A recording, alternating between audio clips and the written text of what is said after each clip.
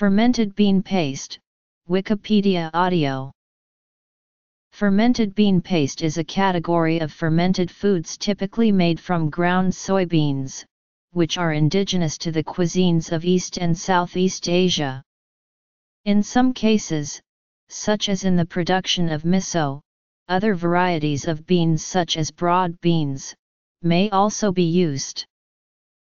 The pastes are usually salty and savory, but may also be spicy, and are used as a condiment to flavor foods such as stir-fries, stews, and soups. The colors of such pastes range from light tan to reddish brown and dark brown.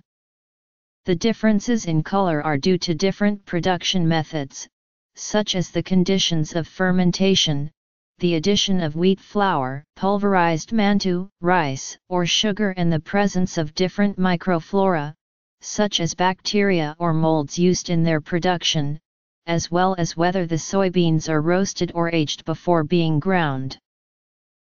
Fermented bean pastes are sometimes the starting material used in producing soy sauces, such as tamari, or an additional product created from the same fermented mass. Types. Due to the protein content of the beans, the fermentation process releases a large amount of free amino acids, which when combined with the large amounts of salt used in its production, produces a highly umami product. This is particularly true with miso, which can be used as the primary ingredient in certain dishes, such as miso soup.